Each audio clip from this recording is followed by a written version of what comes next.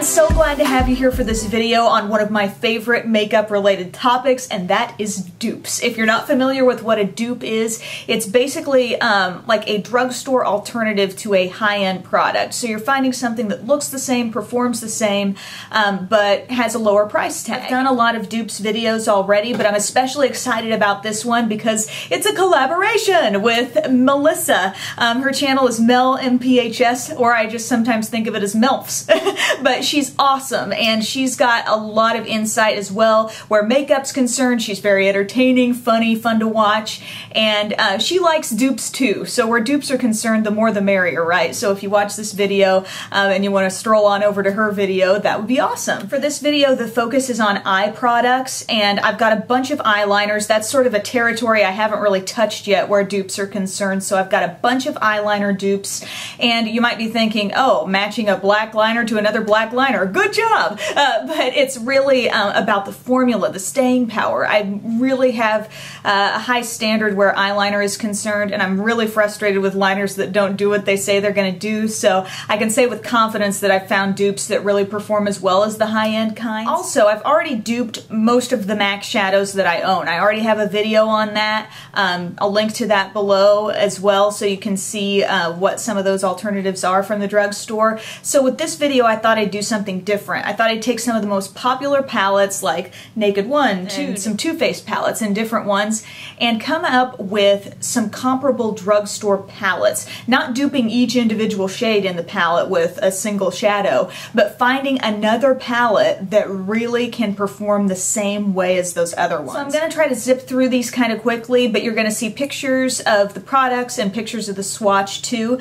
But as far as just a classic black pencil liner, Urban Decay 24/7 Glide-On Pencil in Zero is kind of a standard. I know a lot of people are familiar with this pencil. It does glide on very easily and has really nice staying power. But from the drugstore, actually a whole line of eyeliners, you're going to see a lot more of these that really compare to the Urban Decay, are the NYX Slide-On liners. These are also in a pencil form. You do have to sharpen them just like you have to sharpen these.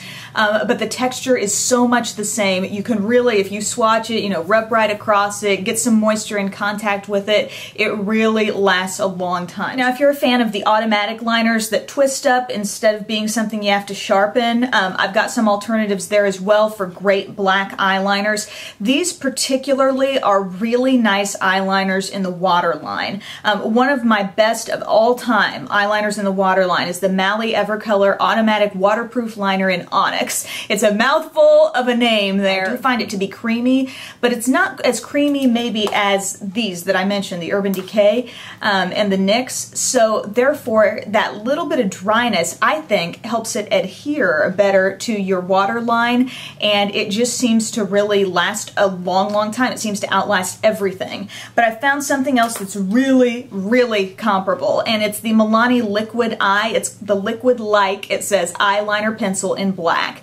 And so don't get me wrong, this is not a liquid eyeliner, this is a pencil, but they're saying it basically glides on as easy as liquid. And it really seems to last a long time in the waterline, so I think that's a great option. Another great drugstore automatic pencil that lasts almost as well as the Mally and the Milani is the Maybelline Master Drama Midnight Master. A wonderfully intense, rich black liner. If you can't find the Milani, I would definitely go for this. I've recommended this countless times. I'm really impressed by that line. Rich, dark chocolate brown. That's a great kind of liner to have in your collection. A really nice one, color-wise, great pigmentation. Too Faced Perfect Eyes Waterproof Liner in Perfect Espresso. I would definitely debate the waterproof claim on this one, but color-wise, it's a gorgeous, rich, dark brown. And one from the drugstore that you can get that is going to really have better staying power, love it when that happens, is the NYX Slide-On Liner in Brown Perfection. Same richness in color, better staying power. Moving into some deeper yet very wearable eyeliner colors, it's nice to have a navy blue. Using navy blue liners, I think, can really make the whites of your eyes look a little bit brighter. It can also be really flattering on brown eyes. Love using a nice navy blue. And a really great liner is from Tarte. It's the Emphasize Aqua Gel Eyeliner. I'm not even sure if they still make these, but I remember using this and thinking, oh, it glides on like butter. It works so well. I mean, it's just very easy to use in a gorgeous, you know, true navy shade. And a really nice one comparable from the drugstore is the Neutrogena Nourishing Eyeliner. The shade is Twilight Blue. I actually really enjoy these Neutrogena eyeliners. I think they're very easy to use. You can smudge them out too. They have that nice little like smudger tip and a little built-in sharpener in the bottom. If you like those great mossy kind of olive green colors, a really pretty one from Urban Decay is called Mildew. Maybe you're familiar with this color. It really does have a nice semi-metallic finish to it, but still a lot of nice green intensity, and a dead-on color dupe for this, and a dupe for that nice creamy formula and staying power is that Milani Liquid Eye. Again, we mentioned this in the black shade earlier, but this is the one that's just called green. And it's not that bright, you know, Kelly green. It is more that olive green, just like Mildew from Urban Decay. Did I mention the Urban Decay 24/7 pencils are a lot like the NYX slide-on liners? Because I got a couple more recommendations for you here. This one is the Urban Decay 24/7 in Electric. This is great for that trend that you see a lot where people are sort of popping their lower lash line with a little bit of a bright teal color, or this is kind of like a light turquoise. I think it's really, really pretty. And a great drugstore shade that mimics that tone exactly is the NYX Slide-On Liner in Azure. It's going to give you that very same look, same staying power, gorgeous color for summer. Where are my purple fans? I've got a great purple idea for you here. This is the Urban Decay 24/7 pencil in Ransom. It's kind of a unique purple. It's not just flat purple color, but it's got a little bit of a unique sheen to it. So I was actually really surprised to find something like this in the NYX Slide-On Liner in Purple Blaze. Another gorgeous purple color, and something to keep in mind with these more colorful shades like the blue I just talked about or this one. These can be great. They're so creamy. You know, go all over your lid and use it as like a colorful base and then top it off with something else. You know, these are really pretty versatile shades too. One more thing. I just really want to give a shout out to one single eyeliner that I kind of rediscovered in my collection as I was looking for dupes, and I couldn't find anything that I had high-end that was exactly like this one, but I think this blue is stunning. It's if you like something that's a little more bluish than navy, try the Maybelline Master Drama in Sapphire Strength. It is a knockout blue. For an inner rim brightener, I know I've mentioned this before, but I thought I'd give it a shout out again if you missed it. It's the Tarte Emphasize Inner Rim Brightener. Love this. Love the staying power. I really can't say anything bad about it. Plus, you don't have to sharpen it. So, I mean, this is just a great, solid, awesome product. But if you want to save some money from the drugstore, it's Rimmel Scandalize in Nude. Same kind of brightening effect. Impressive staying power for something you're going to put on the waterline as well. I've had so many tweets of people saying, I tried that Rimmel Scandalize and love it. So this has become a must-have for a lot of people. I don't have tons of high-end cream and liquid liners, but I did find a real similarity in a couple that I have here. It's the Tarte Amazonian Clay liner in black, and I have it from the Call of the Wild collection, so it's got this cute little leopard print top to it, but this is a kind of standard liner that they do have in their collection all the time, just different packaging, but it's a very, very rich and creamy liner that sets to a very long wearing sort of state. And a really nice one from the drugstore that I feel like texture-wise seems exactly the same is the L'Oreal Infallible Lacquer Liner, and it's in Blackest Black. This one really wears wonderfully throughout the day, so I would highly recommend that. Alright, now it's palette time. I don't know if anybody's heard of these before. Naked palettes? Yeah. Everybody loves these things, and you know, if you have them, chances are they're a must-have in your collection, but to this day, I get tweets from people saying, have you found another palette that's just like it that I could, you know, get and spend less money on? And I actually have found something that I think you're really gonna love that has overlap from both of those naked palettes in one palette. My friends, this is from Forever 21. Yes,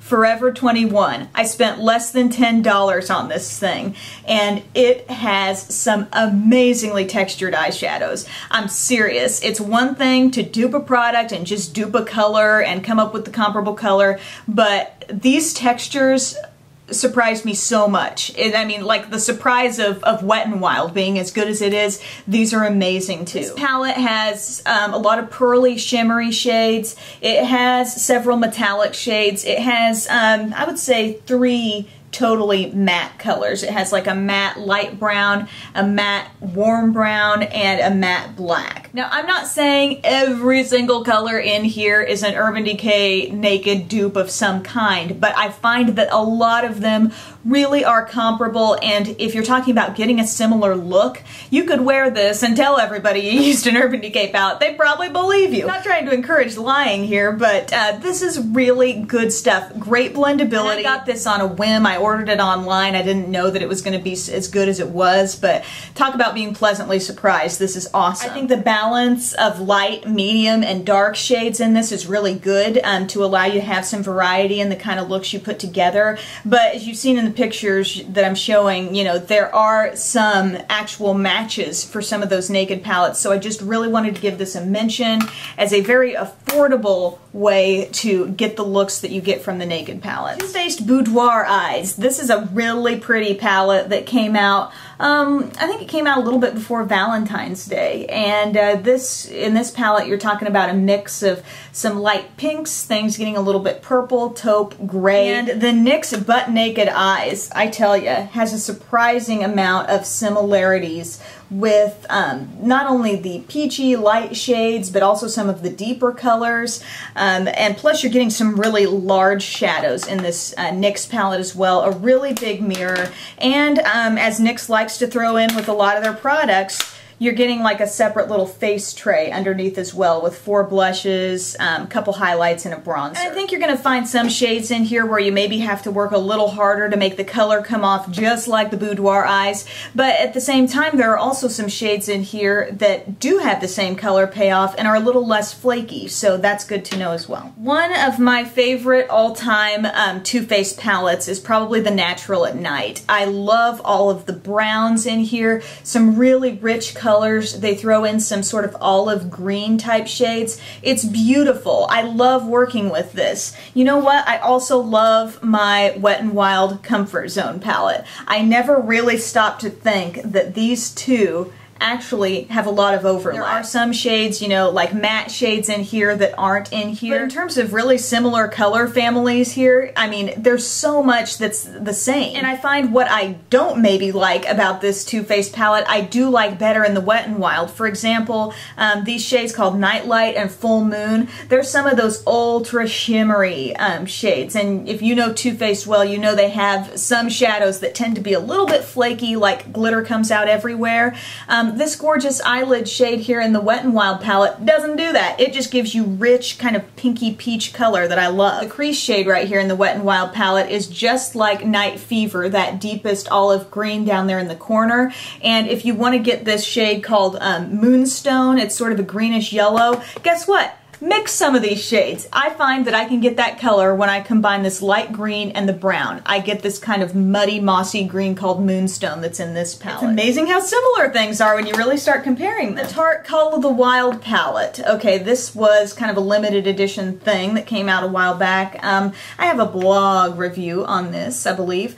But here you're getting some neutrals, some kind of bronzy browns over here, some navy shades, and I was blown away when I took a closer look at my little e.l.f. eye-enhancing eyeshadows to find that the color selection given in this was so much the same as what's in here. And this is called Brown Eyes 1, and here you are getting that intense matte blue. I mean, just kind of a random color for both of these to really match up on. You've also got kind of bronzy brown that's similar, a deep mauve-y kind of burgundy shade similar here to this one over here. You know that the price comparison of, you know, a Tarte palette to an e.l.f. palette is going to be pretty extreme, so I was happy to find that. My goodness, I'm out of breath. I thought I said I was going to go through that quickly, but that seemed like it took a really long time. But I hope you like the dupes. These are fun videos for me to do. I'm sure I'll have another one coming out before too long, but it's just really fun to find those low-cost alternatives to some great high-end products that are out there. So don't forget to check out Melissa's video. I'm sure she's got some great dupes to share with you as well. And have a great day. Bye.